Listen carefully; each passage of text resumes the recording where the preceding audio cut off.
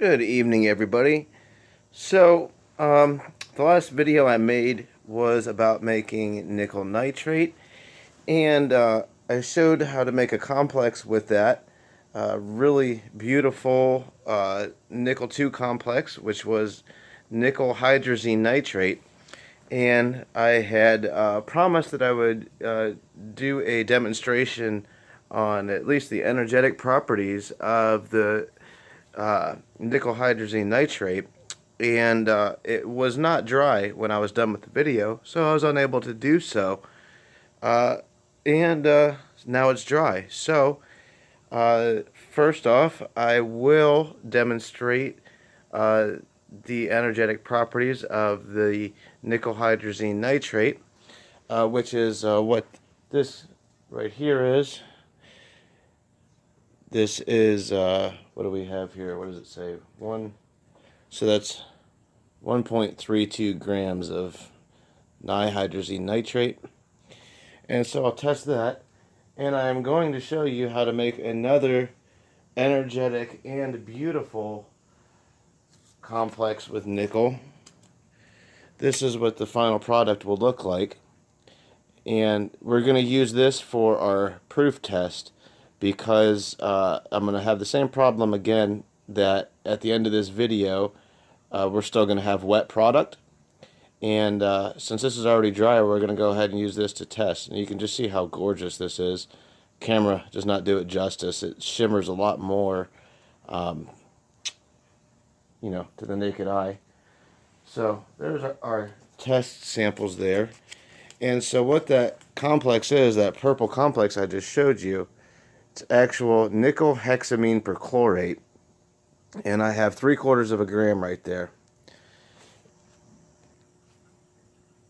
Alright, so what we're looking at here, you can see that pink pile, lavender pile, whatever you want to call it.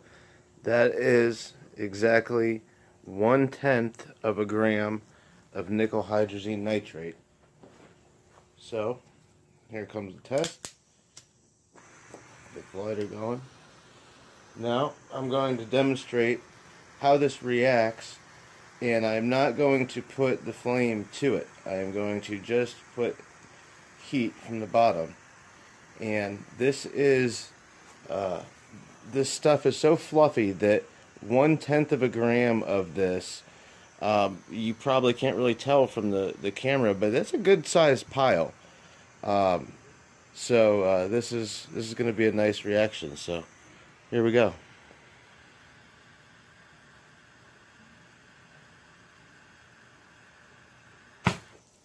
Okay, and again, that's just with me heating the bottom, and you saw how quickly it just zoof, flashed. Any of that staining that is on this little piece of metal here, this lid, that is not from the nickel hydrazine complex that we just ignited. It burns away completely clean, no carbon or anything, and it reacts so quickly. You can only imagine what this would do if you would encapsulate it. And again, that was 1/10 of a gram, so that's 0.1 grams. And that was actually a good bit. You could have done this demonstration, or I could have, I should say, easily with a few milligrams. My scale only goes to hundredths of a gram, and I wanted to give a good demonstration because I promised you guys this a video ago and didn't deliver. So we made this. Now you see what it can do. I guess, yeah, probably I'll show a shock test here. Alright, there I've got, see my little anvil, and there is a pile of our nickel hydrazine nitrate. That is exactly 5/100ths of a gram this time. And I'm going to whack it with a sledgehammer, and we're going to test the friction and shock sensitivity of this. So I'm going to start here. I am roughly 3 to 4 inches high. Nothing. There it goes. So, that is a 2-pound sledge, and I started at 4 inches high, and I didn't get any detonation until I was roughly between 6 and 8 inches. So it is shock sensitive to a degree. However, for intents and purposes as a primary explosive, it is considered to be pretty stable.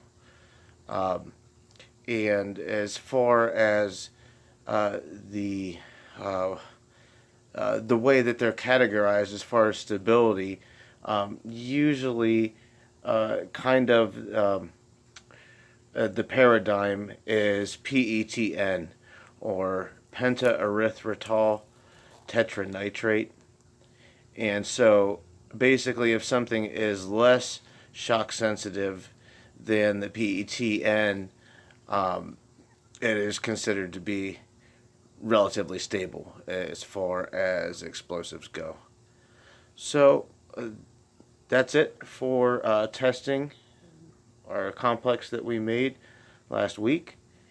Let's move on to synthesizing this beautiful purple nickel complex. So here is everything that we need as far as materials and reagents to make our nickel hexamine perchlorate. First things first though, need to get our gloves on because we are dealing with nickel salts here, and nickel 2 salts are highly toxic and they're also pretty carcinogenic, so not something that we want to mess with, and it will absorb through the skin. So it takes a second to put gloves on, people. Make sure you do when you are running this synthesis, please. Anyhow, so let's see what we have here. So we've got a beaker and a little piece of saran wrap just loosely over top of it. We have our magnetic stir bar. Not crucial. You can, manually stir it, of course. However, magnetic stirring is far superior always, but in this sense, because we want to keep the saran wrap on our solution as it's going to be hot, and we want to keep the ammonia from evaporating off. And so if you're trying to stir it manually, you can't have the saran wrap on top of it if you're trying to use a stir bar. The only way would be if you put the saran wrap over top and then just kind of swirled the beaker around while it was on the hot plate. Anyhow, so here we have 20 milliliters of ammonium hydroxide, and that is roughly 25% by volume. This beautiful green stuff is what we have here. This is nickel chloride, and I'm fully aware I did not show you guys how to make nickel chloride. I will go over that briefly here in a second. It is a very simple synthesis to do, and you can substitute the nickel nitrate that we did make previously, and that will work in this synthesis as well. I have only done this a couple times, and well, a few times I should say, to be specific, 3, done it thrice. And the first time I used the nitrate salt, and the last 2 times I used the chloride variety, and I seem to get a better yield with the chloride.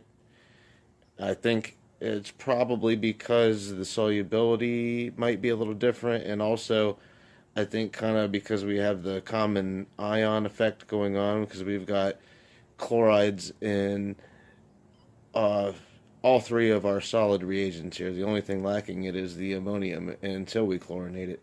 So moving on, this yellow looking stuff is this right here. This is ammonium chloride, and it should be white. However, this is ammonium chloride that I made, and the only reason it was white when I made it, this has been sitting on the shelf, I'd say about 2 years, and So when I pulled it out to use it, it had this yellow cast to it, and I think when I synthesized it, I didn't use distilled water. And also, it's just been in the container that you see there with the little flip-top lid, not completely airtight or anything, so it's probably oxidized a little bit too. That will not affect the synthesis at all, though. So if you guys have ammonium chloride and it's got a little bit of a yellow cast to it, don't throw it away. It's still perfectly good. Anybody would like to see how to make ammonium chloride, I will show you how to do that. However, I'm not going to get into that particular synthesis right now. I'll show you how to do the nickel chloride briefly because we are talking about nickel complexes here. But the ammonium chloride is a simple synthesis, and it can be bought at pretty much any hardware store. It's sold as, I believe it's a fungicide, a mold killer. So if you don't want to make it, there you go. Get it there. And finally, and this is the pièce de résistance, this white powder. This is what gives us the energy here. It's a heavy oxidizer, and this is ammonium perchlorate, as you can see. Doesn't matter that this is a 200 micrometer mesh. In this instance, it doesn't matter because we're not doing dry pyrotechnics or anything. So that's just what I have. So let's get on to actually whipping this stuff up here. Alright, let's go see if we can get a better angle. There we go. That's better. Alright, so the first things first, we are going to put in our ammonia solution. And once that gets in, we want to turn on our heat on medium-low.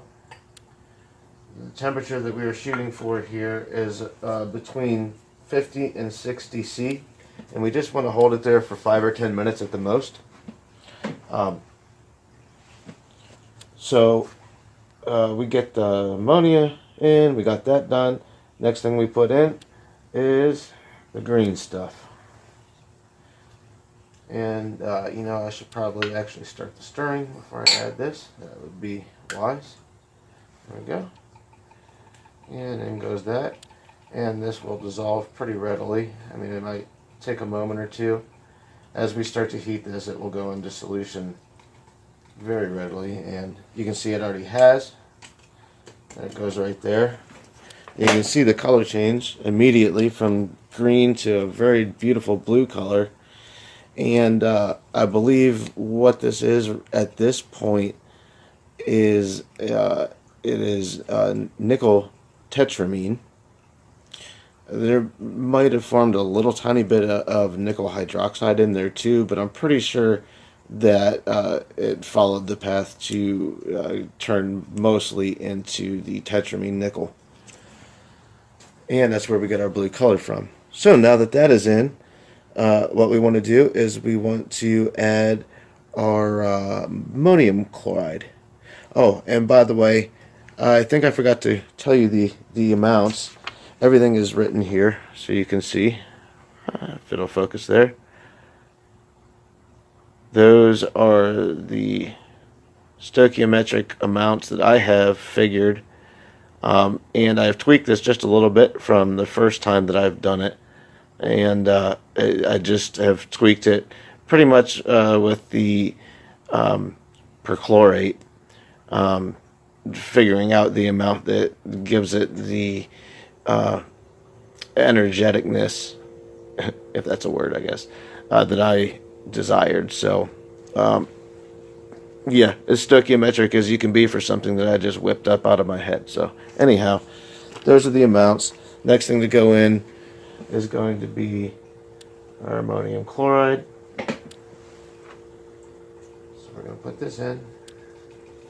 and this is highly soluble in water and in ammonium hydroxide as well, so we shouldn't have any issue getting that to go. So I'm going to turn up the stirring, and for a minute or so until our ammonium chloride clumps break up, we're just going to allow those three reagents to get acquainted and start heating it gently. Like I said, we got the heat turned on, and we'll come back to it here in a few minutes.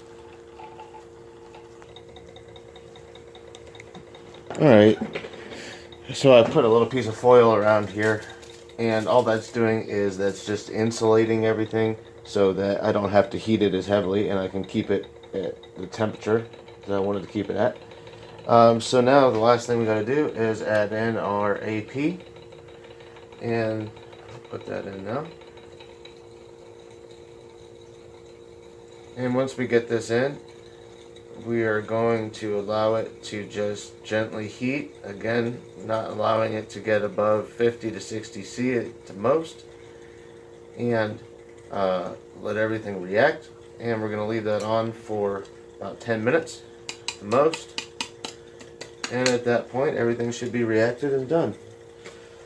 So now that everything is in there, we can go ahead and seal up our top semi-permanently. We don't want to put a band on there or anything because we want gases to be able to escape if they're going to evolve, which they may, because ammonia likes to turn into gas very readily, and it's not at a very high temp either.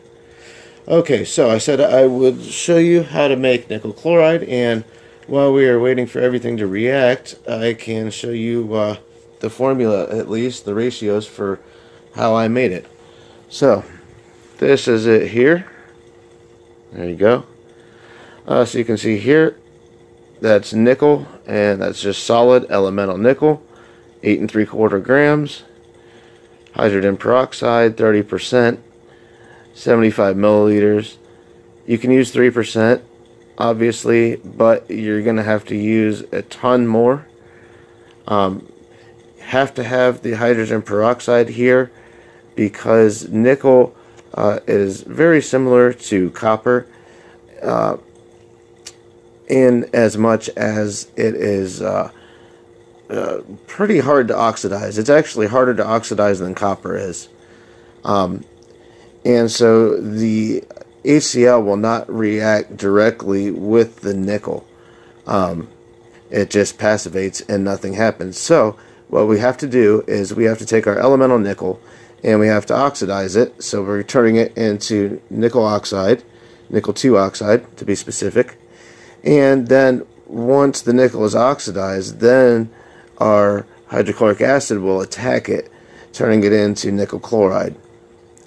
And then you see here the last thing you need is the HCl, and 31.5% roughly is what I used, which is muriatic acid, hardware store variety, 85 mils of that. And so it is basically the same as making copper chloride, making some metal sulfates that you have to oxidize first. So you just weigh out all of your reactants. You add the nickel to whatever vessel you're going to be making it in. And so the 75 mils, that is a total amount used, and so is the 85 mils. So what you want to do is you want to start out with roughly, I would say, 25 mils of the HCl and 15 or 20 mils of the peroxide. And the reason you don't want to add it all at once is because if you do, it won't have a chance to react before it starts to evaporate off, because you're going to be heating this while you're doing it. So you have to add it in portions. So again, these are the total amounts that I used. So you put your nickel in, add some H2O2, hydrogen peroxide, and then add roughly the same amount, milliliter for milliliter, that you add of peroxide, add in the hydrochloric acid. So if you use 20 milliliters of peroxide, 20 milliliters of hydrochloric acid goes in. And swirl it around a little bit and basically heat it up. If you can't set up for reflux, like if you need to do it out of a beaker, put a piece of saran wrap will do. However, if you have a round bottom flask that you can fill with ice water and set that atop, that'll work better, because it will actually, instead of just impeding the water vapor from escaping, it'll actually help it reflux with that cold. It's kind of like a cold finger on top, is what it acts like. And so you won't lose as much hydrochloric acid. So ideally, you want to heat it and let it reflux, and you just let it go. It takes hours and hours. It's not a fast process. However, it's simple to see the end point, though. You just react it until the metal is gone, or until the solution is a color that you feel is saturated enough, and then you just remove whatever metal is unreacted by filtering. You know, no big deal. So that's how you make nickel chloride. So let's get back to our feature presentation, and let's see how this is doing here. Alright, it looks beautiful to me. It looks pretty much like we've got it all reacted. Peel that guy off of there so that we can get a look at it. And let me pull our stir bar up out. Let's get it up out of the way there. Alright.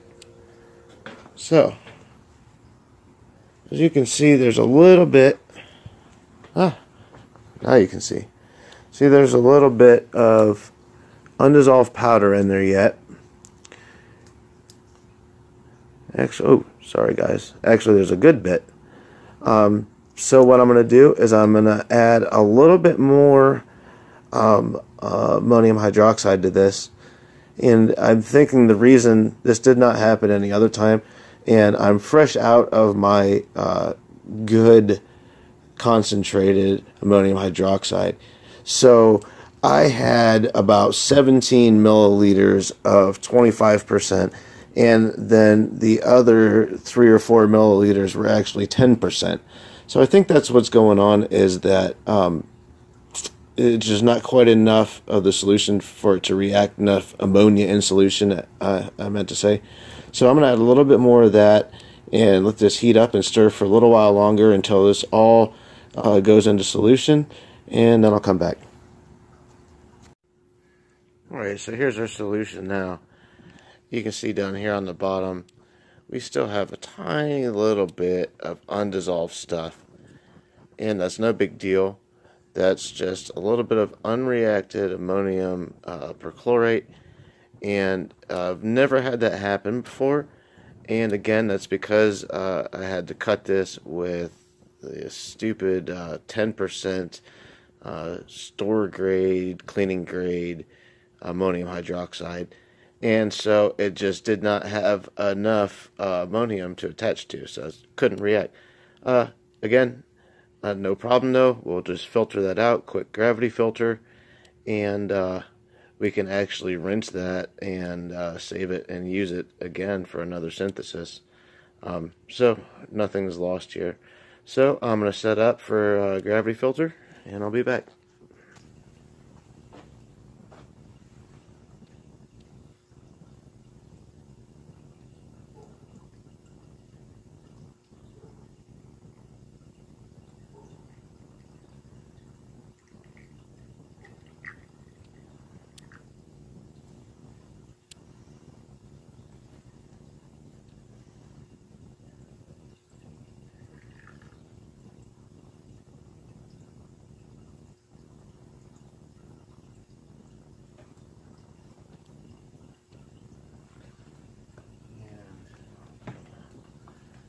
Out a little bit of distilled water, just enough to get the stuff out of it, so we don't want to dilute our mother solution too much.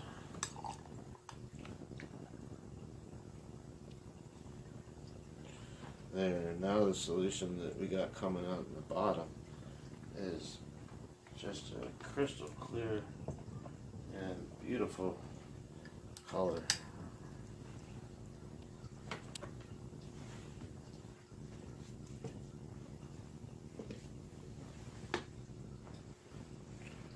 See if we can get a good close-up on that. Yeah, there's what our solution looks like now.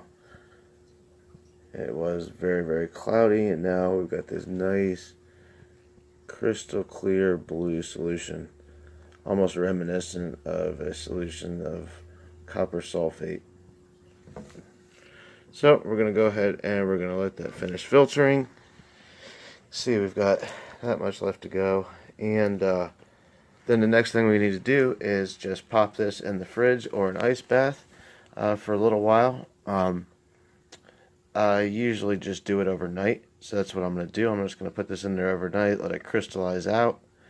And so I have not even tried to recrystallize this yet.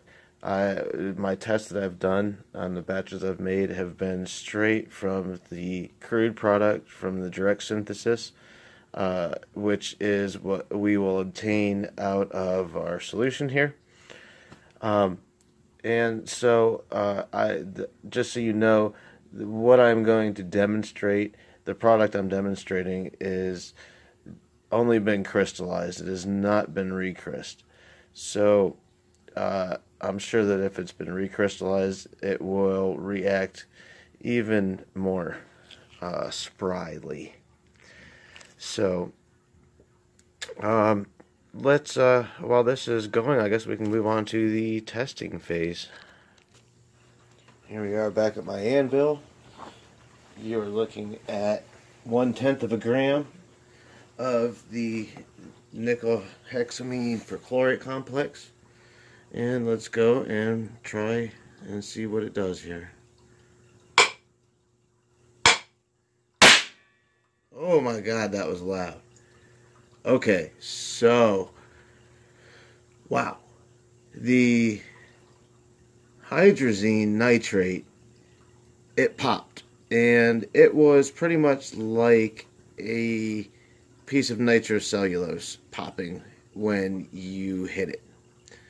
This actually just sounded like a 22 going off. My ears are ringing right now. Probably should have put on ear protection. Never done the friction test inside, impact test inside. Always done it outside before. Yeah, so note to all of those that may try this, definitely wear ear protection and do it outside. And as you can see, I've still got a little bit of material on the anvil there, and you can see there I got some on there. And you know what? I'm going to let that on there, and I'm going to scrape it off, and I will burn that because I don't want to damage my hearing any more tonight than I just did. So, yeah. So, this complex that I have made is obviously pretty highly shock sensitive, and so I would actually rate this right up there with wow, I don't even know. This is right around the sensitivity of an azide, like lead azide or something. Yeah, pretty insane. Okay, so let's move on to a burn test. Okay, here is 1/10 of a gram nickel hexamine perchlorate, indirect heating.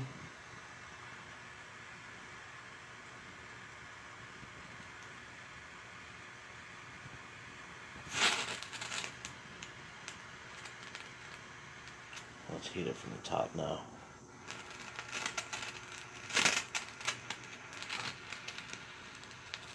So, I would say, in my opinion, this is definitely a lot more impressive as a shock sensitive explosive